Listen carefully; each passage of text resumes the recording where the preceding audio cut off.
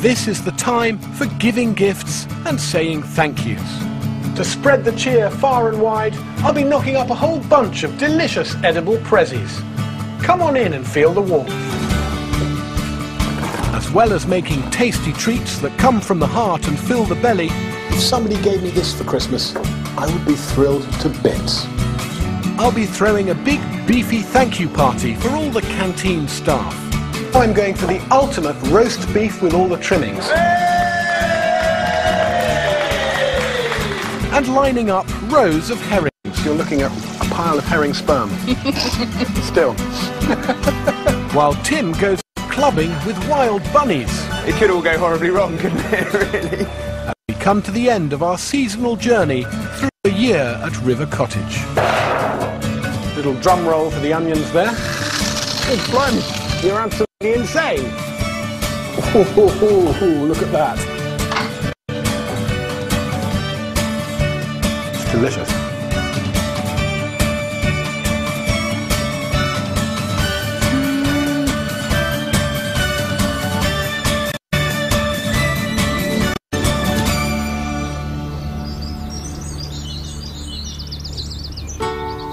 As the year comes to a close, the days are getting colder, wetter, shorter and darker. All good reasons to make sure that this is definitely the season to be jolly. And what could be jollier than making some yummy edible presents? And so I've asked Baker Dan and Pam the Jam to help me rustle up some sweet treats for all the family. We're retiring to our kitchen grottos to be busy little sweet-toothed elves. Here's something you can knock up in 10 minutes flat that's guaranteed to bring joy to anyone who likes a bit of chocolate. And do you know anyone who doesn't? These are my 10-minute chocolate chunk cookies. I'm using two types of sugar, half golden caster sugar and half soft brown sugar for that slightly syrupy taste in the cookies. It's going to be a pretty hefty batch of bickies, so I've melted 500 grams of butter over a gentle heat, and it's thoroughly mixed with 700 grams of sugar. 4 eggs go in, along with 4 caps of natural vanilla essence. In goes 600 grams of plain flour, and it's all mixed to a sticky dough. I want to make a batch of plain chocolate cookies and a batch of milk chocolate cookies, so at this point I'm going to split my mix. And the secret of proper choc chunk cookies is to have proper sized chunks of chocolate, of course. Dot dessert spoonfuls of the mixture onto your baking sheets, allowing a good bit of spreading room between them. Then bake in the oven at 190 degrees for 10 minutes. Cookies a go-go, look at that. And there they are, my 10-minute chocolate chunk cookies. Meanwhile, Dan is staking his baking reputation on a rather more sophisticated chocky bicky. I want to do something a little bit different.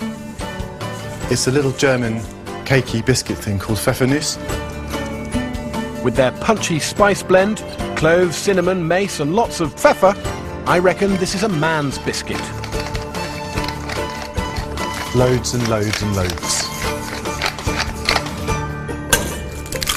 A mixture of eggs, butter and honey is added to the spicy flour. It smells amazing. It's the smells of Christmas. Clove is really strong. After resting for an hour, the mixture is rolled into balls and baked for 15 minutes.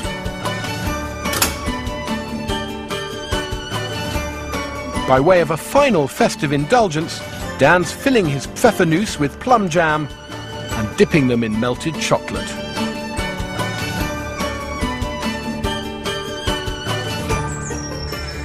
Meanwhile, Preserve Supremo Pam is planning to transform a modest winter forage of chestnuts into a festive favourite beloved of mums everywhere, marron glacé. Christmas wouldn't be Christmas without chestnuts. I'm doing this just in a cross so that when they're cooked, the water and the heat will get inside that shell and I can peel them quite easily. To transform mealy chestnuts into melting sweetmeats, blanch and peel them, Then cook them for 30 minutes in a simmering syrup flavoured with a split vanilla pod. Then leave to cool. Dip each chestnut quickly into some boiling water and then into the sugar syrup. And it's back onto the baking tray. Then dry overnight in the oven on the lowest possible heat. And fragrant, crunchy and quite divine. Delicious treats like these cost a fortune in the shops, but next to nothing to make yourself. And anything you buy will never taste quite as wonderful as something made at home with an extra spoonful of love. And that's a message I want to share. You know what? I think a little bit of quality control is in order. Goodness me, that's a whole grown-up and sophisticated cake. That is quite something. These are Pam's marron glacé, and they look beautiful. The sort of sugar coating makes them look snow-frosted. Oh, they dissolve in the mouth. It's incredibly sweet, and yet you get that full chestnut flavour at the same time. Wonderful. After all that hard work, I can't quite let these go for nothing. Although I think there's a generous spirit of giving behind our little plan to take these goodies to Axminster Market. Because all cash raised will be going to a good cause. River Cottage Sweet Treats fundraising. Don't be shy. Have a little taste of our biscuits this morning. Festive biscuits. Festive biscuits. One for you and one for you. Just right. Lovely. You enjoying that biscuit? If I go carefully, otherwise I shall go home without any teeth. Very nice. A couple of evenings in a warm kitchen, merrily making edible goodies, certainly beats a guilty last-minute rush around the shops. There you go. Well done. Oh, bless you. Thank you. Do you like the biscuit? There's a packet for each of them. What do you say? Thank you. Thank you, darling. Hugh, you can have one of those if you can spell it. Pfeffernuss. Oh, for goodness sake, I'm having it anyway. It's too good to miss. Coming up, I'm out to prove that our salad days are not yet behind us. I'll be farting like a trooper all night. And I get biltong-tied as Ray shows me how to do the beef jerky. Biltong or ding-ding, I think is a ding-dong success.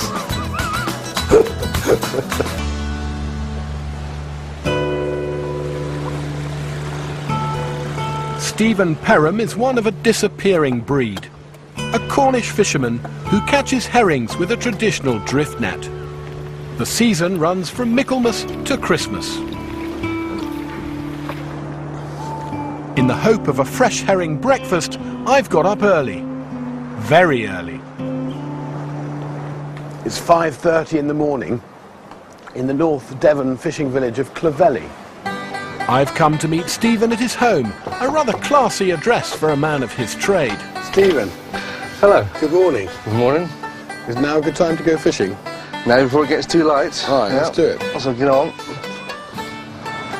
At this time of year, the herring, or silver darlings as they're affectionately called around here, come to the sea's edge to spawn. So the herring shoals come right into the shore, is that right? That's right. Yeah, they spawn on the rocks here. As the light's changing, they'll move off to the light. Stephen nets the herrings as they swim out towards the rising sun, a technique that goes back centuries.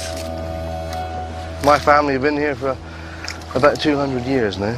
And how many herring boats were here going way back? The heyday of it. There was about 80 boats fishing down the Clovelly, And how many boats left doing this now? 2 of us now, really. Just the two of you? 2, yeah.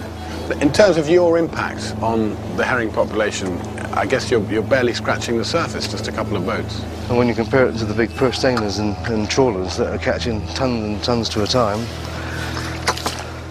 you're not going to get much more sustainable than this, is it? Dawn's breaking, and I'm feeling ravenous. I haven't had much kip, but I could certainly murder a kipper. It's a herring. First of many? You never know. We've got another one coming up here now. Hey! Well, I wouldn't say they're coming thick and fast, but starting to look like breakfast anyway. You know what? We've covered the bottom of the basket. A couple of dozen now. Like all fishermen, Stephen has good days and not so good. But it's a great day for me, as I've never held a fresher herring in my hand. I feel quite passionate about this little fish. It's such a fantastic food, and it's played a huge part in the history of the British fishing industry. But it's also been roundly abused through industrial fishing, ending up in fish meal, pet food, and even in fertiliser. And what I love about these Clovelly herrings is that every single one of them is going to be eaten by a person, and a grateful one at that. And that's something to celebrate. So why not a festival? Lovely Clovelly herrings, silver darlings. Fresh out to sea, the best you can get.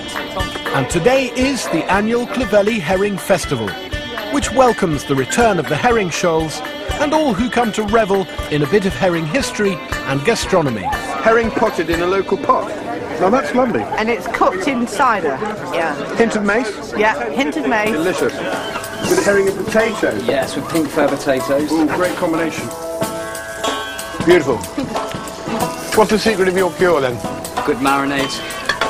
24 hours at least. Good marinade. That's not exactly giving away the ingredients, is it? Well, I was going to say, you could tell me, but you'd have to kill me, isn't it? Most of us are familiar with